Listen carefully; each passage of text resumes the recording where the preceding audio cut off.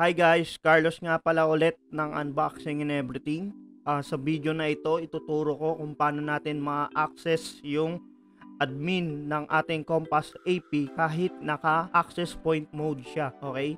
Shoutout nga pala rito kay Anonymous Vlog. Siya kasi yung nagtatanong kung paano ma-access yung EW71 niya kahit naka-AP mode na.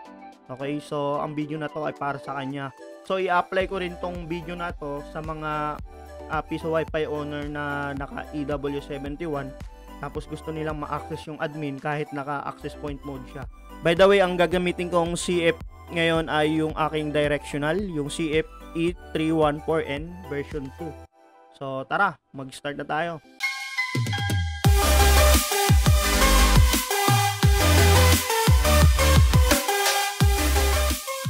Okay, so ko-connect muna tayo sa aking Comfast access point. Ayan, naka-setup na siya ron sa kabilang kwarto, guys. Ito siya. So dito ta-type natin yung kanyang default admin. 68.10.1. Okay. So kung bago pa lang yung Comfast nyo, naka-ibang language to, dito nyo lang i-change. Ayan, i-check nyo lang to, gagawin nyo lang English. Okay. Tapos yung default nya is, default password is admin. So ayan. Makikita nyo naka-router mode siya, 'di ba? Ngayon pupunta tayo sa wizard. Tapos i-set natin siya as AP. I-click natin tong AP. Ayan. Papalitan lang natin 'to ng IP. Depende sa inyo kung anong trip yung IP, pero sa akin kasi ginagamit kong IP is yung nasa loob ng 10.0.0.1 kasi nga para sa bendo natin, para sa piso wifi. Okay? So, gagamitin ko is 10.0.31.1. Okay? Next lang natin. Papalitan ko lang ng name. Test static. Ayan. Then password. Password 1, 2, 3. Okay? So next lang muna natin. Ayan. I-assume lang natin guys na kunyari naka-setup na siya ng AP mode. Ayan. Kaya pinakita ko tong video na to. Wait lang natin siya mag-finish. Okay, ito na yung ating SSID ng ating Comfast AP. Ito yung nilagay ko kanina. Test static. Connect tayo sa kanya. Password 1, 2, 3. Hintayin natin mag-connect. Ayan, connected na tayo guys. So no internet. Okay? So kasi hindi ko nilagyan to ng internet connection talaga. Kaya no internet siya. So mapapansin nyo kung ilalagay natin tong 10.0.31.1, hindi natin siya ma-access guys. Okay? Dito na ipapasok yung topic natin kung paano ma-access yung Comfast AP natin kahit naka-access point mode tayo. Okay? So ang gamit ko ngayon guys is yung computer ko na may wifi. Okay? Mamaya papakita ko naman sa cellphone din kung paano i-access siya. Okay? So dito tayo sa wifi. Makikita nyo yung properties guys, or right click nyo then properties. Ayan. Ito yung SSID niya guys ha. Okay. Nakikita nyo rito yung IP settings. I-click nyo yung edit. Then manual. Okay. Tapos turn on natin tong IPv4. Tapos magta-type tayo ng IP. Okay. So yung main IP natin is 10.0.31.1. So ang ilalagay natin dito is 10.0.31.2. Ayan. Kumbaga, ito yung IP range niya. Okay? Depende sa inyo yan guys kung ano ilalagay nyo. Sa akin, nilagay ko lang 2. Okay? Basta, wag lang kayong lalayo rito sa IP range na to. Okay? So, yung subnet natin is 255.255.255.0. Yung gateway naman, ito yung gateway natin guys. Yung ginamit natin sa AP natin. Okay? 10.0.0.31.1. Okay? DNS, copyahin lang natin to. Yan, save natin. So, ito na yung static IP natin. Okay? Yung IP ng computer ko is 10.0.31.2. Okay? Yung subnet mask naman natin is yung 255.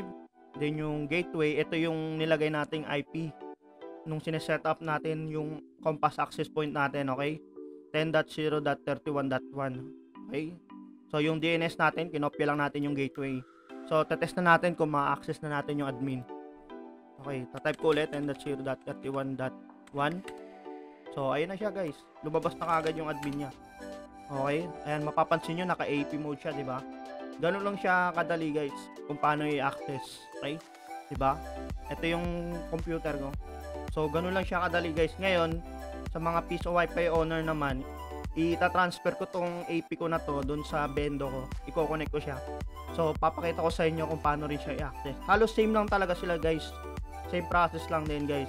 Napakadali lang niya. Okay guys, kung hindi pa kayo nakapag-subscribe sa aming YouTube channel, Unboxing and Everything, subscribe na guys. Andito lahat ng ginagawa kong tutorial tsaka yung mga unboxing videos ng aking misis. Connect na ulit tayo sa ating bendo. Ayan, nakakonect na ako sa kanya guys. Ito yung kaganina nating sinetup. Set muna natin siya ng default. Okay, alisin ko lang yung kaganina. Ito, yung manual natin. Automatic lang natin siya. Itong AP ko guys, nakakonect na to sa aking bendo. So kung magta-type tayo ng 10.0.0.1, yan, lalabas yung portal ng aking bendo. Ayan, mapapansin nyo. Oh. Okay, pwede ka na mag-insert coin. Ayan. So ngayon, pagka gusto natin i-access yung Comfast AP natin, ta-type natin 10.0.31.1, hindi siya mag-work guys. So, para mag-work to, ganun ulit yung gagawin natin, yung tulad ng ginawa natin kaganina. Okay? Click ulit natin yung Wi-Fi. Then, select natin yung test static. Ito yung Comfast AP ko. Then, properties. Set ulit natin yung IP settings niya ng manual. Then, IPv4. Tatype ulit tayo rito guys. 10.0.31. Kunyari 10. Then naman lalagay natin kunyari. Yung subnet naman natin is 255.255.255.0. Itong gateway naman, ito yung IP na nilagay natin sa Comfast AP natin. Okay? So, palitan lang natin. So, yan siya, 10.0.31.1. Then, yung DNS, same siya. Copy lang din natin. Then, save. Okay, ito na ulit siya, guys. Ayan. Halos same lang talaga yung kaganina. So, nakita nyo, ayan. Nag-load agad. Nag-load agad yung admin ni Comfast 10.0.31.1. Oh, so ganun lang siya kasimple guys. Ayan. Partida, nakakonect ako sa bendo guys ha. So pagka nag-set kayo ng static mismo dito sa settings ng wifi natin guys, mawawalan kayo ng internet, okay? Tsaka ang mangyayari niyan, hindi nyo ma-access yung portal ng bendo natin. Try natin i-access 0.1. Tingnan nyo, hindi natin siya ma-access kasi yung pag-set ng static nito guys, nakapokus lang dito sa admin ng ating Comfast. So, ganun lang siya kasimple guys. Ngayon, gagawin ko naman to sa mobile. Okay, ang gamit ko naman is iOS. So, doon naman ako mag-test ng video kung paano natin i-access to. Okay guys, nandito naman tayo ngayon sa aking mobile. Okay, isi-set natin yung settings ng wifi natin as a static. So, settings, then turn on natin yung wifi. Tapos ito yung Comfast AP na gamit natin. Ayan. Connect muna tayo sa kanya. Lagyan natin ang password. 1, 2, 3. Okay. Hintayin natin mag-connect guys. Ayan, connected na siya guys. So, mapapansin nyo, lumabas agad yung portal ng admin natin. Ayan. So, ang gagawin natin dito, ito rin, i-static natin para ma-access yung config ng ating Comfast kahit naka-access point siya. So, click lang natin ulit. Then, mapapansin nyo, meron ditong IPv4 address. Configure IP. So, i-click natin yung automatic. Gagawin nating manual. So, itatype ulit natin yung IP ng cellphone natin. 10.0.31. Sabihin ko naman 20. Subnet mask natin 255.255.255.0. Yung router naman, ito yung IP na nilagay natin sa Comfast AP natin, yung 10.0.31.1. Yan, then click natin yung save. So pagka save natin, dito naman tayo sa configure DNS. Ilalagay natin manual ulit, then add server. Ilalagay natin yung IP ng ating Comfast AP 10.0.31.1. Then click ulit natin yung save. So yun na siya kagad guys. Ngayon, try natin i-access yung kanyang admin. Okay? Type natin 10.0.31.1. So, ayun, na-access na ulit natin yung admin guys, gamit yung cellphone. So, ganun lang siya kadali guys. Okay? Try natin na-access naman yung portal ng ating piso wifi. Ayan, hindi nyo ma-access ulit yung portal. Okay, tulad yan sabi ko kaganina, yung pagse-setup ng static sa wifi settings guys, para lang sa config ng ating Comfast AP. Okay? So, para ma-access ulit natin yung portal, di-disable lang ulit natin yung static IP na nilagay natin. Yung configure IP, gagawin natin automatic ulit. Ayan, automatic. Then, yung DNS, automatic ulit. Then, save. Tapos, ayun na, connect na ulit tayo sa Comfast AP natin. Then, i-type na natin yung 10.0.0.1. So, ayan na siya, guys. Lumabas na ulit yung portal natin.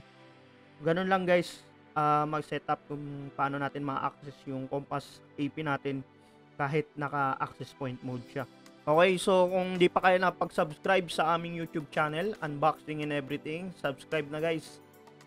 Nandito lahat ng mga tutorial na ginagawa ko, pati mga unboxing videos ng aking misis. Ayun, so bago kami mag-end guys, gusto ko lang pong i-flex ang dalawang channels na to. Ako nga po pala si Cora ng Unboxing and Everything. So first, please check out Nancy Teng TV.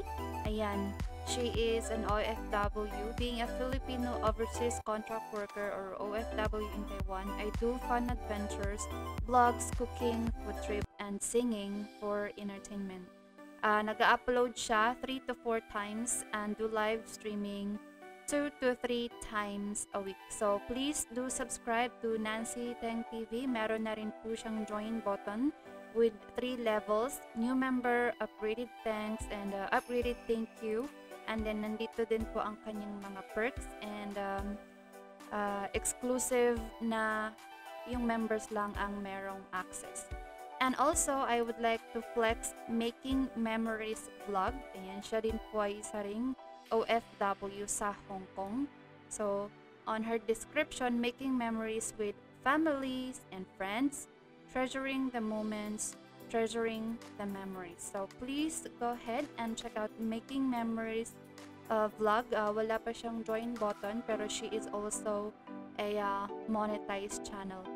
So be part of our Team Smart Goal Oriented People guys. Kung hindi pa po kayo aware sa aming members, eto po, pwede po kayong mag-avail ng aming Orange Experts, Green Masters, or Blue Visionaries and corresponding rate, pati na rin po ang aming mga exclusive perks only for members.